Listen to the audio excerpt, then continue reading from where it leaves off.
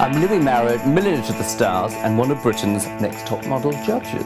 Boot camp was a really exciting moment because, the girls were really stripped to the basics. And I think in any industry you go in, I think, having the discipline and almost like a military style type of discipline. You've got to get up in the morning, you've got to perform, you've got to make sure that you're groomed and, you've shaved all your parts and, and it is all about discipline. And any industry, if you're going to succeed, you've got to get up early, you've got to be, 2 steps ahead of the next person. And I think that gives you a very good grounding.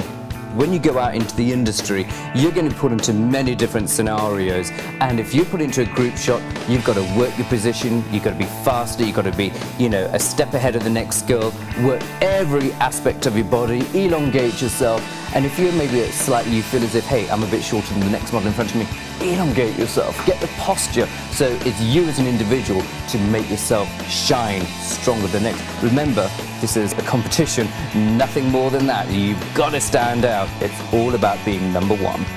My advice I would give to any girl is Britain's Next Top Model has been just a stepping stone.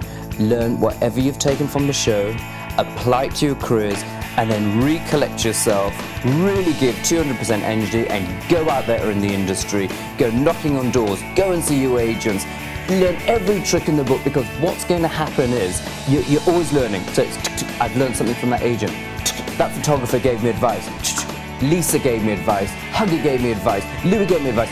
How can I really take it on board and improve? And that's what it's about. So to have even got onto this show as a competition, you're already a winner. Now you just got to take on your journey of life further.